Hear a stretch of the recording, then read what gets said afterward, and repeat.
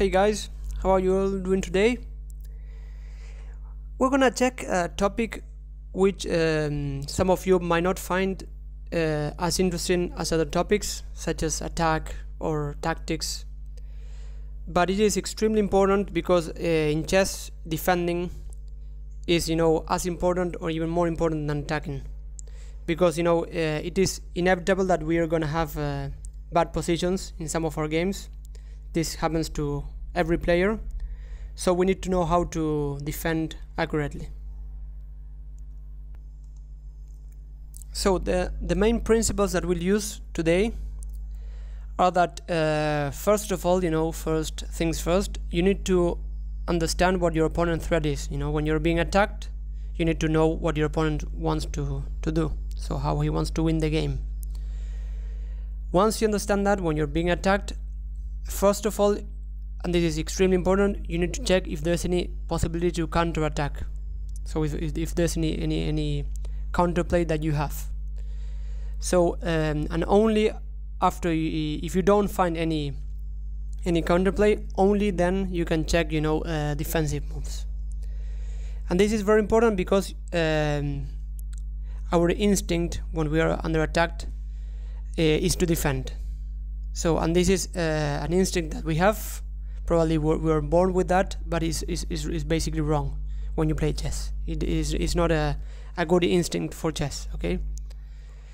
So we're gonna check some positions. We're gonna start with the easier positions, and then we're gonna check more complicated positions. And the first position is a game between Fanbeli and Peter Leko.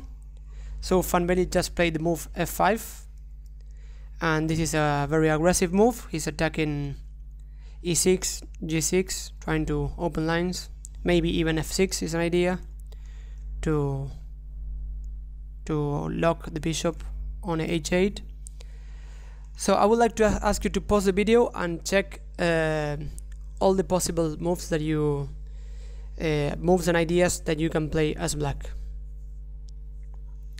So the first move that most of us might play or might think about is to take on f5, right? Because this pawn is aggressive, so we want to pick it up. But after e takes and after the knight moves, let's say to a move like knight g5, knight g7 is even worse because it's just very defensive.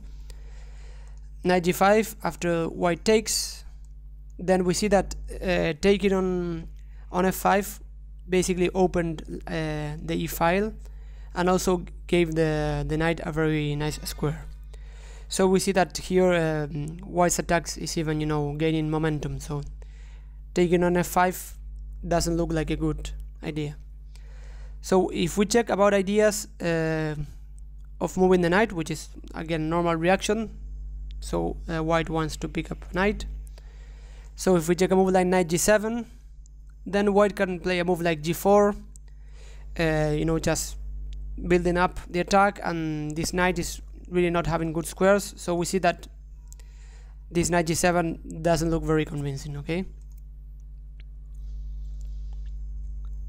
Other alternatives are to move the knight to g5, and I think that this is a much more interesting alternative because black is counter-attacking. And even if if white takes, and then if white takes on g6, we see that black is getting a lot of counterplay. Maybe his pawn structure is not great, but again, at least he's getting a lot of counterplay. He has the e5 square, so this is quite an interesting alternative, knight g5. And then there's one last move with the knight. I mean, knight f4 is a move, but just blunders a piece after g takes. But here knight d4 is kind of a computer move, but it's quite interesting. The point is that after taking on d4, bishop takes, king g2, then g5 gets the piece back. Maybe here Leko was afraid that after taking on h4, this will open the g file. And last but not least is the move that Leko played, which is g5. Okay, so just kind of ignoring the threat but counter-attacking. Okay, so, and this is actually a very interesting move. And one of the things that I want to highlight about counter-attacking is that it has a lot of practical value, because you put pressure on your opponent, whereas when you defend, you are just following what he wants to do. So psychologically it has a lot of value. So, and after g5 takes on e6, take on h4, the game continues. Queen g4, bishop g7, and after taking on h4, here black played the interesting move c4, and here white continued with c4. The idea is to not give a square for the knight. c4, and here white played king g2. Well, if white can gain a pawn here, but after taking on f7, we see that black is getting really active. And so this is also another important point. Black even doesn't care about material, but he wants to get active, you know, to get counterplay instead of defending passively. And after king g2, then black played f takes c6, and the position is kind of balanced. So it's complicated. It's a complicated position because white has a better pawn structure, but white has very active pieces. Okay, so also black has the rook on open files, so the position is between balanced and slightly better for white, but it is what I want to highlight is the move g5, which was a very interesting move, because at the end of this variation it is black who got more active instead of white. Okay, so we're gonna check another position. This is the game between Charbonneau and Anand, played in 2006. And here Anand played the extremely aggressive move g3. So the position is quite complicated. So we need to first of all understand what threats Anand has in the position. So for this, we can imagine that we play a move like a5, which doesn't change the position that much. And we can see that here black might even try to take on e4. It's an idea, but also taking on h2 is probably the main idea. Opening files, opening the g file.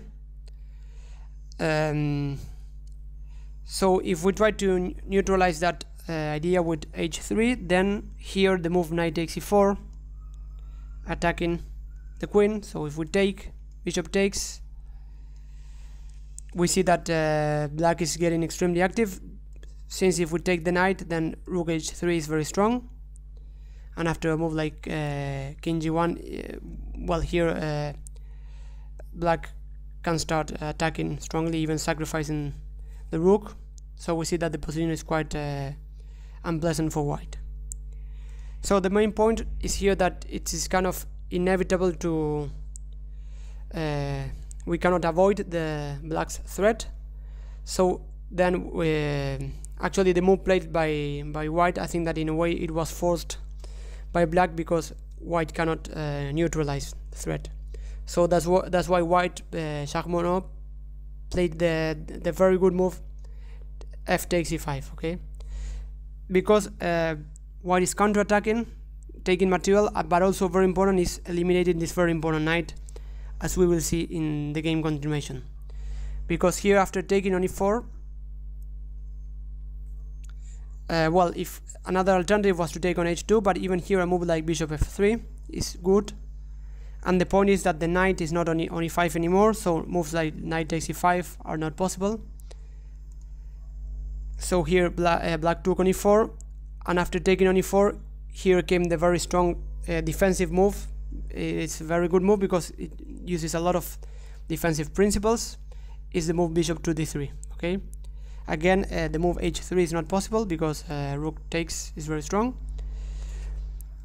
And after bishop d3, so we see that white is again counter-attacking because we want to take on e4, but also we are simplifying the position. We're exchanging pieces, which is, as you might know, very good when you defend, to simplify the position, because if the bishop moves somewhere, then bishop takes g6 is a threat. So that's why bishop d6 is a very strong move, but again it was possible thanks to the fact that knight takes e5 is not possible in this position because the knight was taken. So after bishop d3 and then try some desperado moves like bishop takes g2, basically he's lost here, and after taking on h2, taking the rook, knight g3, well, other moves were possible. This is kind of nice to give back some material, which is another defensive idea.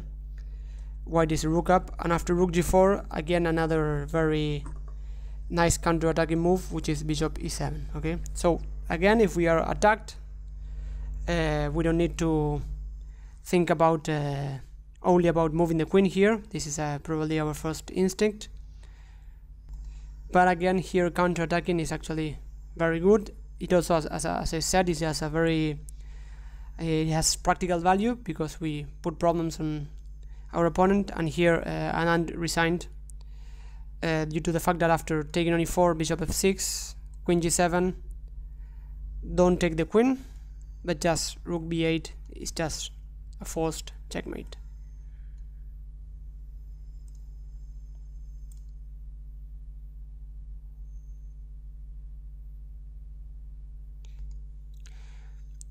And the next example, this is extremely instructive. I really like it because using this principle, you know, taking this idea to the extreme, to the limit. And here it is black to play. So we see that the rook is being attacked. Probably many of you might think, okay, let's exchange rooks. This is an active rook on a5, but again, sorry, the game is played between Bogolyubov and Alyoshin in 1922. Here Alyoshin played the move b4, again attacking, counter-attacking, and after rook takes a8, many of you will think about, okay, let's take the rook, but no, Alyoshin again, counter-attacking, taking on c3, white has to take the queen, otherwise he will be down a lot of material. And here I would like to ask you to pause the video and tell me what you will play as black, again using this principle. So here, you know, the first instinct, the first reaction might be to just take the rook. The rook is being attacked, why not? But here after rook takes, knight takes, black is a pawn down. He has compensation because he has much better pieces. Look at this bishop on h1, but there's a much stronger move, which is the move c2. So it's quite a beautiful move, just given a rook even with check. But after king h7, knight f2, c1 queens, we see that knight e2, and again an attacking move. We see that black has a queen for two rooks, but the main point is that the coordination that black has is much better. White has very passive pieces, so black won pretty quickly.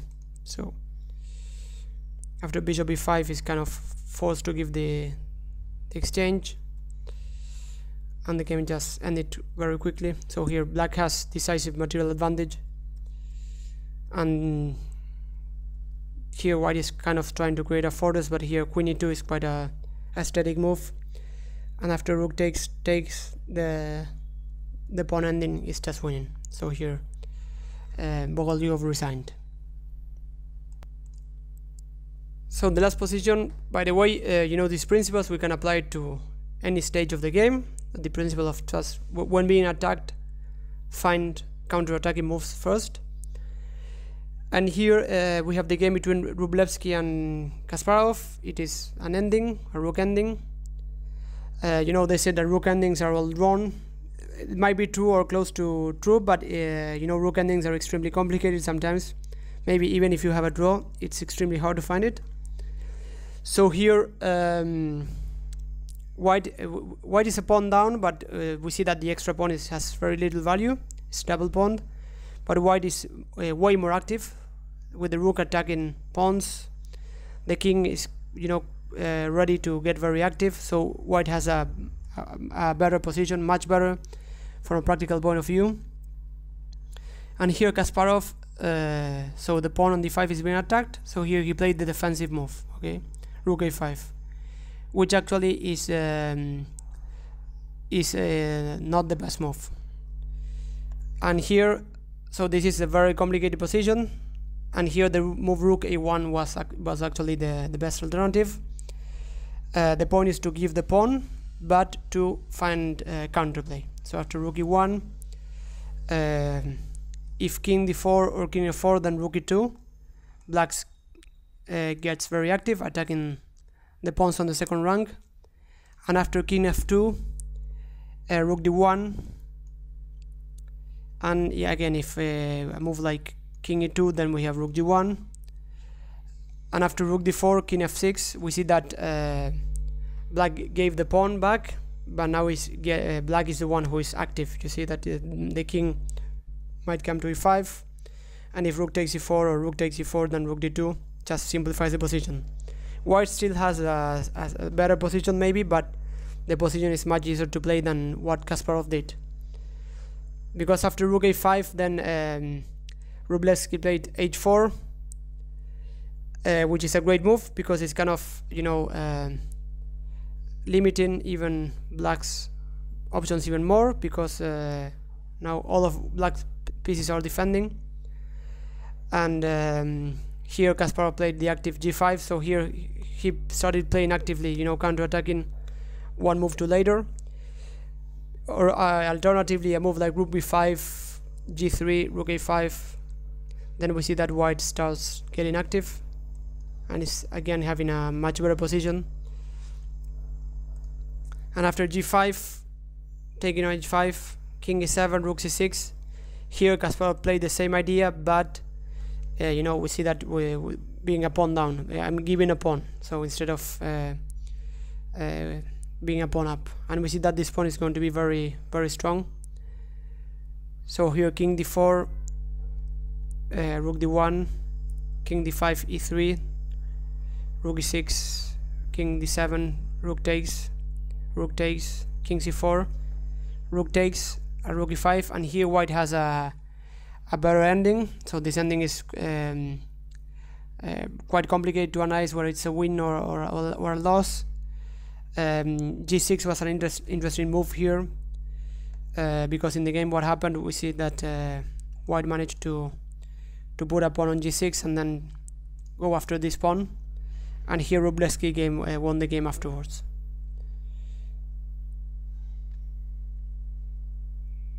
So we see that white here has two ideas. One is to go after this pawn, and the other idea is to push the c pawn.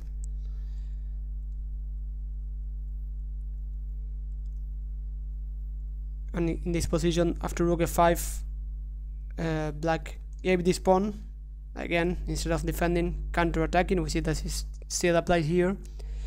And after rook f5, rook f7, this g pawn will fall, and this white's g pawn will win. So here Kasparov resigned. So I hope that you guys like these principles. I hope that you can apply these to your games. If you have games that you want to share, defensive games, your games or someone else's games, feel free to do it.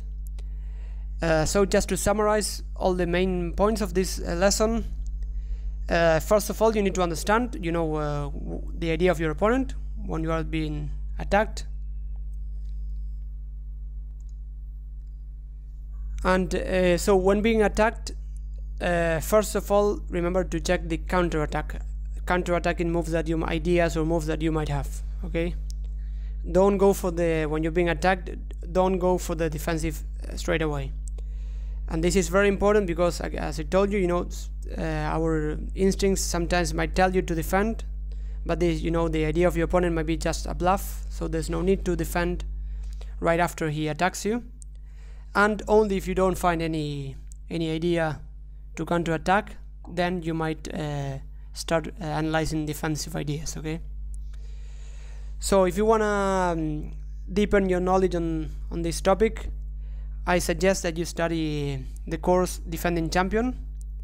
The course, you know, has much more information than one I can give in 20 minutes.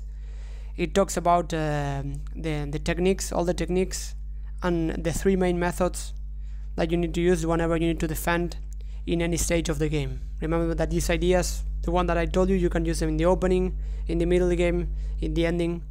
So they're quite general principles that they are very good to apply. They're very useful, and they will really simplify, you know, your thought process when you need to find defensive ideas. So I'll talk to you next time, guys. Have a nice day. Bye bye.